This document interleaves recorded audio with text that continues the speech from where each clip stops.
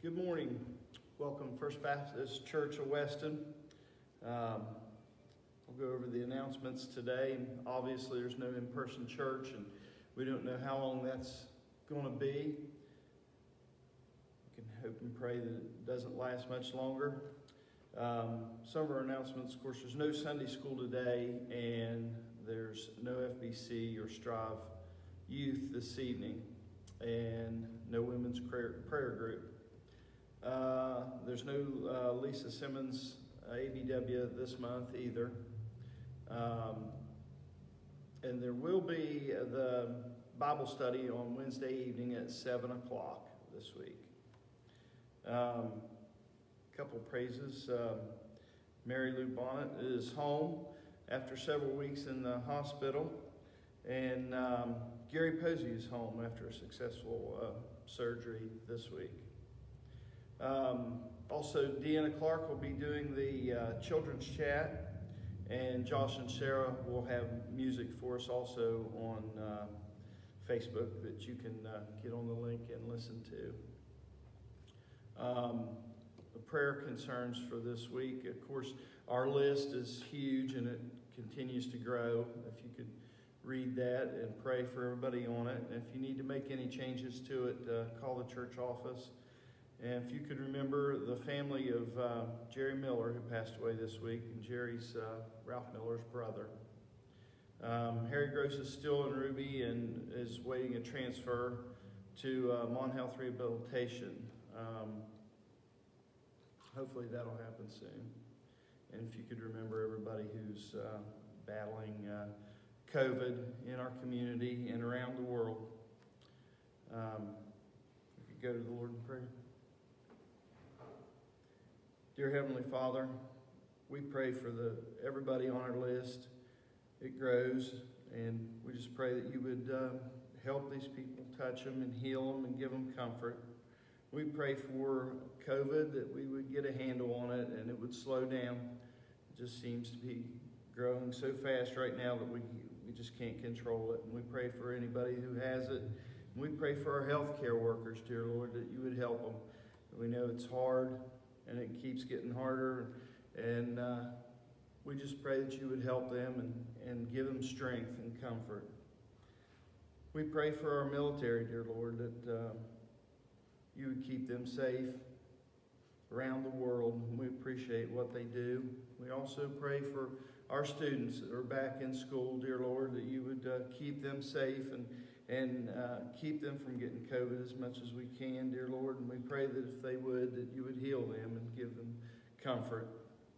We also pray for our government leaders, dear Lord, that they would make the right decisions for this and anything else that's going on in the world today. In Jesus' name we pray. Amen. Now I'll recite the Lord's Prayer as we usually do. Our Father, who art in heaven, hallowed be thy name. Thy kingdom come, thy will be done, on earth as it is in heaven. And give us this day our daily bread, and forgive us of our debts as we forgive our debtors. And lead us not into temptation, but deliver us from evil. For thine is the kingdom, and the power, and the glory, forever. Amen.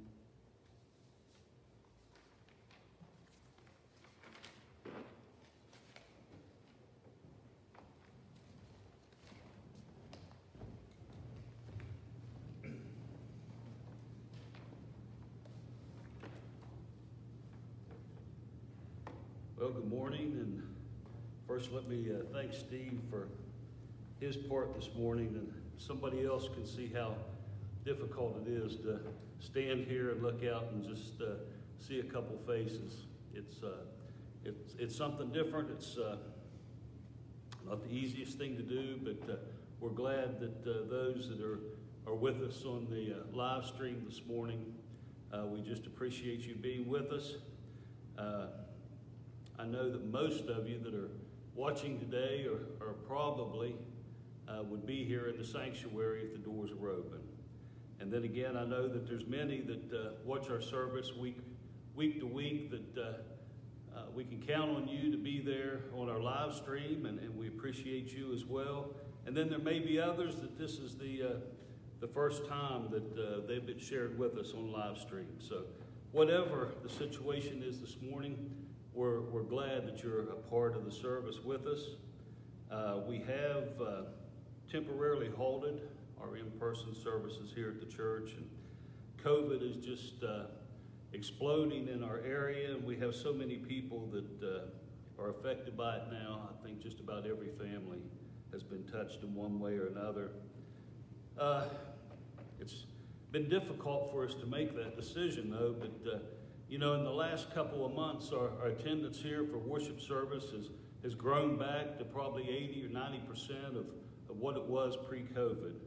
And our Sunday school was holding steady. We'd started our youth and children's Sunday school classes back again.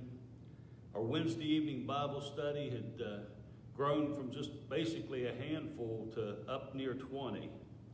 And we were beginning to look a lot like the pre-COVID church again. So it was difficult for us to close the doors again, and just temporarily, but we felt that it was the best thing for us to do with the resurgence that's currently going on. Whether you're vaccinated or not, whether you believe in masks or not, the fact remains that people of all ages are still becoming very sick with this, and many are ending up in the hospitals, and way too many are dying as well. We have a few here in our church family that have recently or currently battling the COVID virus, and Kim and I are just coming off of it ourselves and still dealing with some of the residual effects of that. We're doing well, and I'd just like to take just a moment and thank everybody for their cards and letters, for their phone calls, and particularly for your prayers while Kim and I were dealing with the COVID ourselves. We just can't ignore the effects of COVID in our community, and that would come from a large outbreak, and particularly if it would be within our church family. And obviously not everyone is going to agree with our decision to halt in-person services, and that doesn't mean that either side is right or either side is wrong. But as Christians, we need to be respectful of one another, and we must remain gracious in our attitudes as well.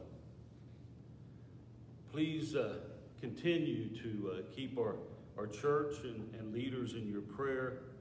And I just ask that the Holy Spirit would dwell with each of you this morning, even as we participate from your homes, that we might be united in one spirit as we worship God together this morning.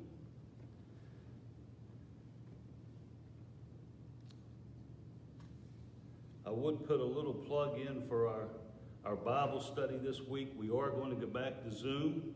It's been a few months since we've done that, so I'll probably be a little rusty on the technical side, but anyhow, this week we will be back using Zoom for our Bible study at 7 p.m. And we'll be on Lesson 3 and our study of 1 Peter. So if you'd like to be a part of that, we would encourage you to join us for our Bible study on Wednesday evening. Let's bow for just a word of prayer. Dear Heavenly Father, we're so thankful, Lord, to be able to come together, even Father, as we're not allowed to, as we're not able to be together here in your sanctuary, but Father, as we gather through technology, the technology that you give us, Father. And I just thank you that we're able to share with one another. I just pray that your Holy Spirit would indwell with each one that's watching this service today. As they sit in their homes, and Father, I just pray that you would be round and about them. I just pray, Father, that you would unite us together as your church. I just pray, Father, that your Spirit would just hold us. And Father, I just pray that we would become a unified church. I pray, Father, that we would still, even though we're not together physically, Lord, I just pray that we would continue to serve you individually in our homes, in our communities, Father. Father, I just thank you for your love and your mercy, and I thank you for your grace. Father, I thank you for your Son Jesus, who died on the cross, who paid the price for each of our sins. Father, we just praise you and we love you. We ask that you would be with us through the remainder of our time together today. And all these things we ask in Jesus' precious name. Amen. This morning, I'm going to continue with part 2 of my sermon that I began on the parable of the prodigal son. And I titled that sermon, the first part, Let the Celebration Begin. Now it's been about a month since I shared part 1 with you. And that just doesn't seem possible, but it's true. And I had no intention when I announced that there would be a part 2 that it would be a month before we would get back together and be able to share that with you. I was to the point that I was beginning to wonder if God was trying to tell me that maybe I should forget part 2. Maybe that there was something else I needed to speak about. But today we're going to look at part 2 of Let the Celebration Begin.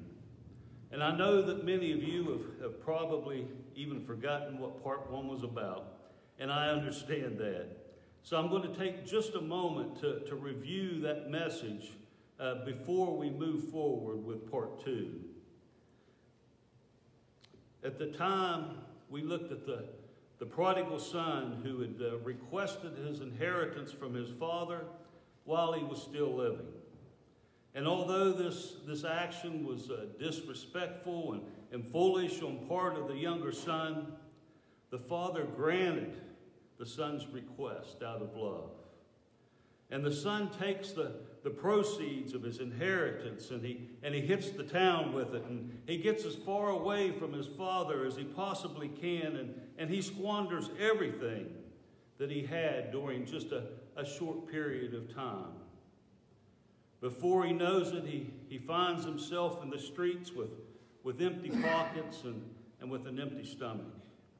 And he hires himself out as an indentured servant, and he takes a job feeding pigs. And it's not long before he's envious of the pigs for their eating well, and he's starving to death. If we look at Luke 15:17, it says that the son finally, he came to his senses.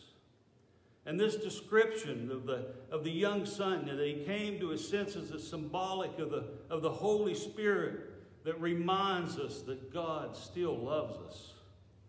He was able to see the errors of his way, and he makes plans for his return to his father. He's hesitant.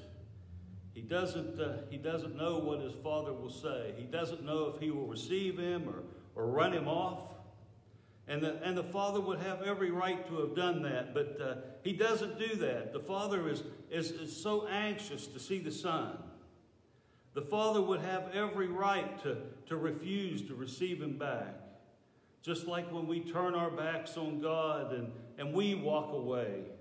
God has no obligation to accept us back, but through his grace and his mercy and his wonderful love, he's just waiting there with open arms for us to return. In verse 18, it says that the son made plans of what he would say on his return. Father, I have sinned against heaven and against you. I am no longer worthy to be called your son. Make me like one of your hired servants. So the son, he makes his way back to the father, but he's not the only one looking forward to this reunion. The father had been looking forward to it as well since the day that his son left. And he was anxious, and he was looking, and he was watching the horizon, and he sees his son in the distance. And he doesn't wait for him to come to him. He runs to him with open arms and with love. The father is filled with compassion, just like God is for each one of us.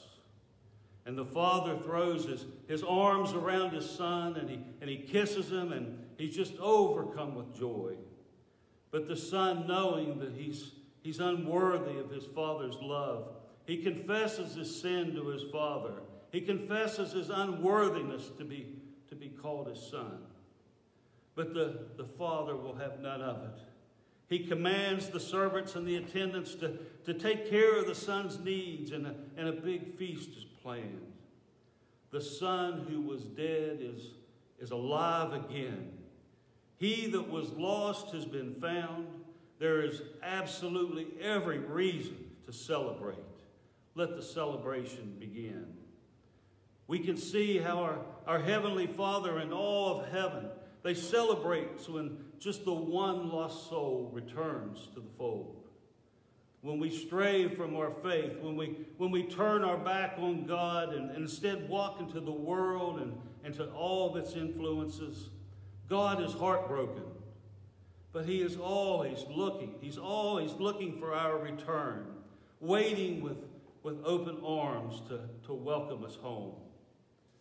When one who has never known God and he's finally responds to the beckoning of the Holy Spirit, our Heavenly Father is again just waiting there with open arms.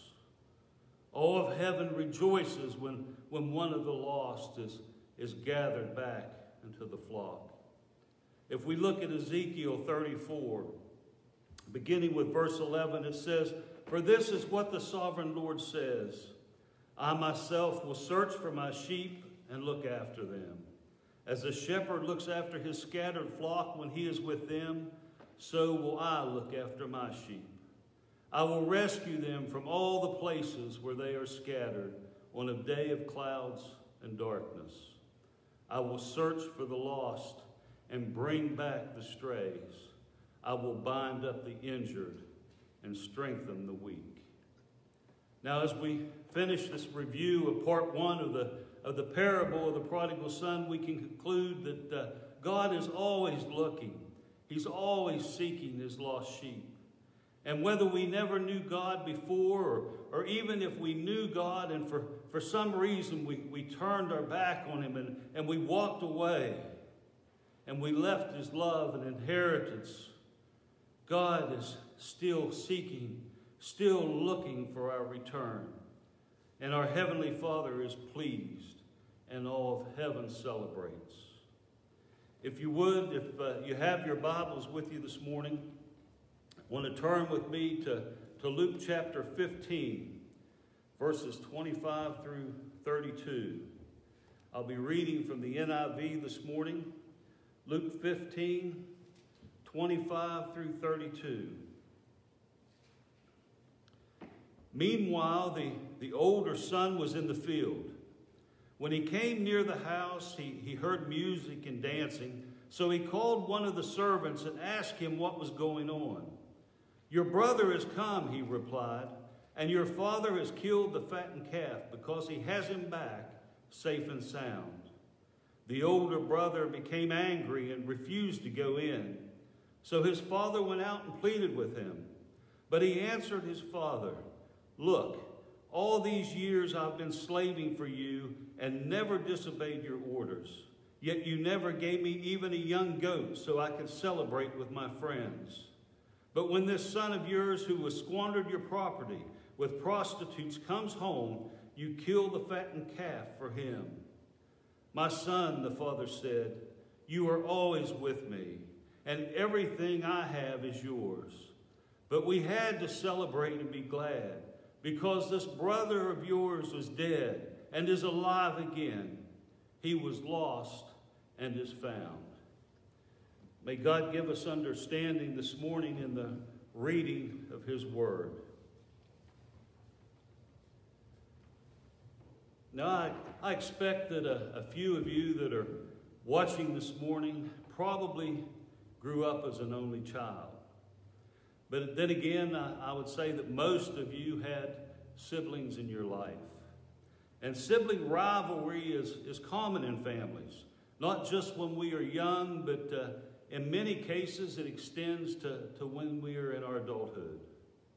Sibling rivalry usually begins when one or more siblings believes that they aren't getting the attention that they deserve. And a lot of times envy and jealousy play as big motivators in this rivalry. It's one thing when this occurs during our childhood and our adolescence, but it can become something much uglier and sinful as we become older. In the parable of the prodigal son, sibling rivalry is front and center, particularly with the oldest son.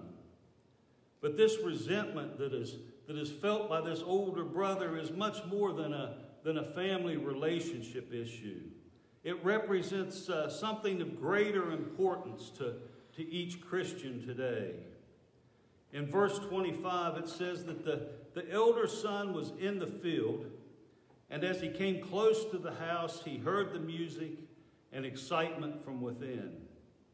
He had more than likely been working all day in the fields, as he normally did for his father.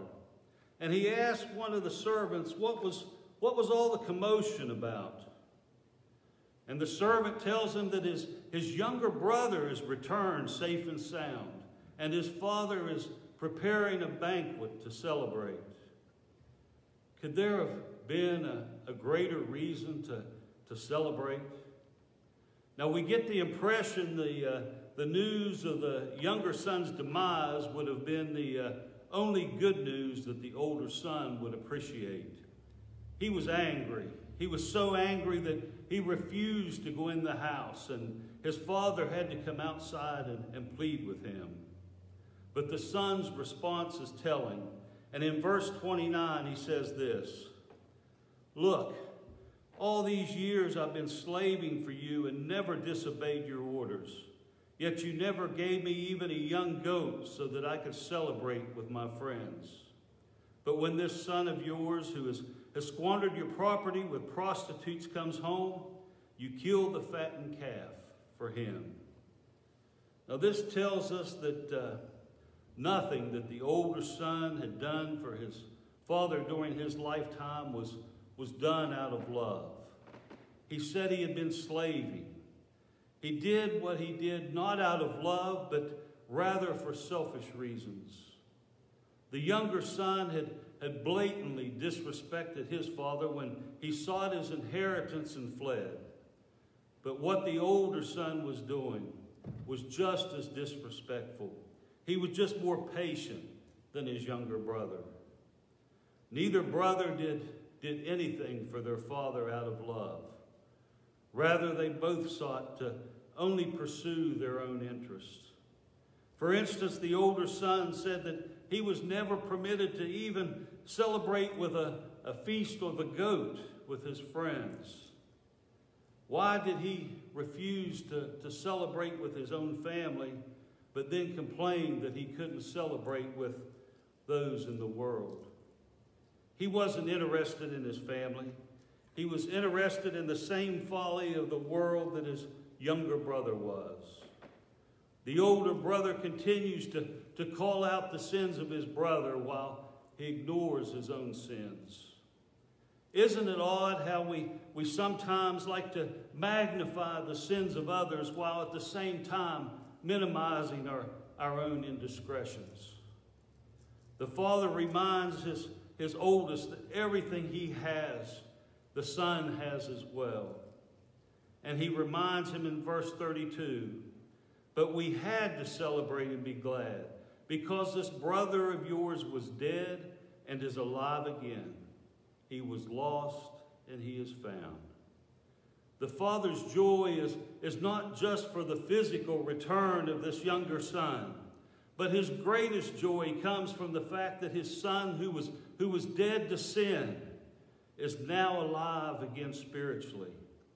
The older brother was like the self-righteous Pharisee, refusing to have anything to do with the sinful younger brother. Scripture doesn't tell us the response of this brother to his father's pleading. We don't know if he went with his father and joined the celebration, but really that isn't what's important to us today.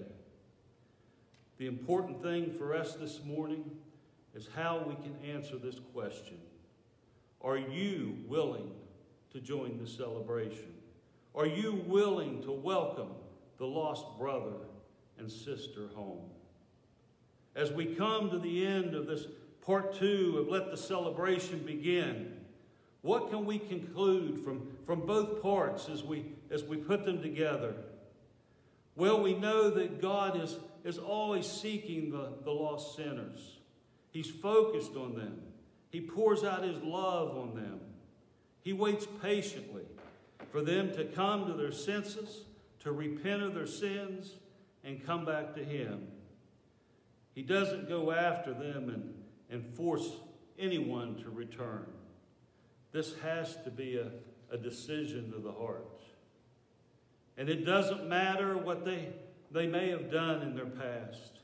You can never be so bad, or you can never be gone so long that our Heavenly Father will not welcome you home.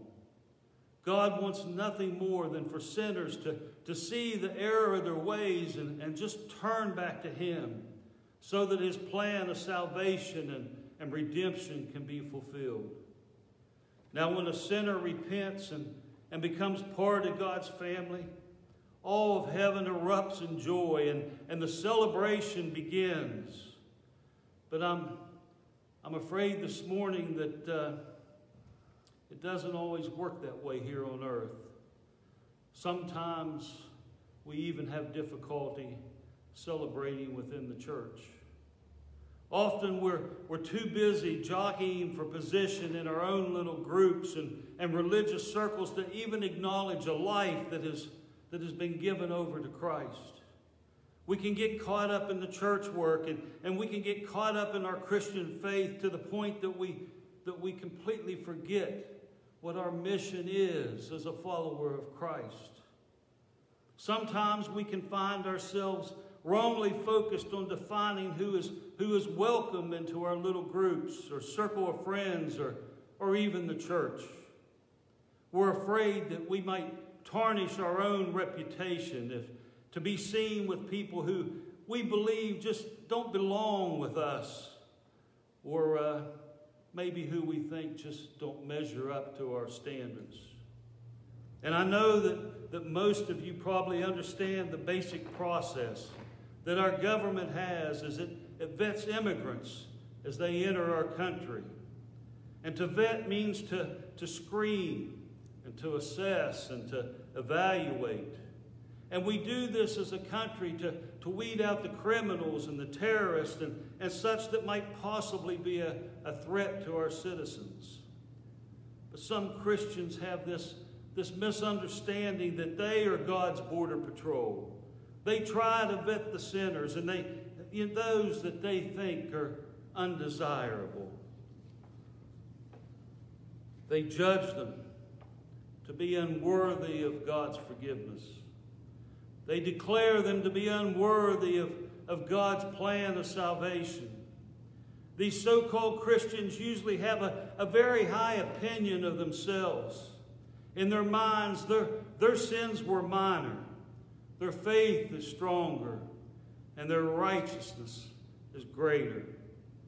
They have the attitude of the Pharisees.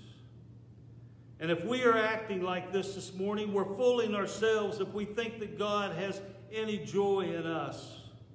This behavior does not please God.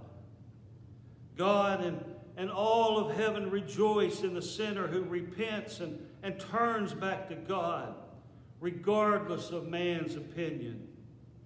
We must rejoice as well. Now this morning, if God is speaking to you, I just pray that you will get on your knees if you're able and bow your head and ask him to forgive you of your Pharisee attitude. Ask him to lead you into a life of full obedience to his word, and pray for strength and pray for godly wisdom, and ask him to use you to guide the lost home. Again, I'm so glad this morning that each of you could be with us. And if God touched you today, or if you would like to talk to me, or if you'd just like me to pray for you, please leave a comment on our live stream or message me or call me. I want nothing more than to share the love of Christ with each of you today. Let us close with prayer. Dear Heavenly Father, we just thank you for your word this morning. Father, I thank you for the parable of the prodigal son. And Father, I just thank you for the lessons that are there for each one of us. Father, I'm just so grateful that regardless if we've never known you or if we have and we've turned our back and walked away at some point in our lives, that you're still there, looking over the horizon, waiting for our return. Father, we just thank you for your love and your mercy. We thank you for your forgiveness. We thank you for loving us. And Father, if I or anyone here listening today has that attitude of the Pharisee, that attitude of self-righteousness, Father, that attitude of vetting out those sinners that we think aren't worthy of your love, Father, I just pray that you would strike that attitude from each one of our hearts. Father, go with us this week. Father, I just pray that you would move in each one of us. And Father, even though we aren't meeting in person, I just thank you and praise you and ask that you go with us and your Spirit would unite us, Father, that we might continue to do the work that you have given us. Father, we love you and we praise you this morning.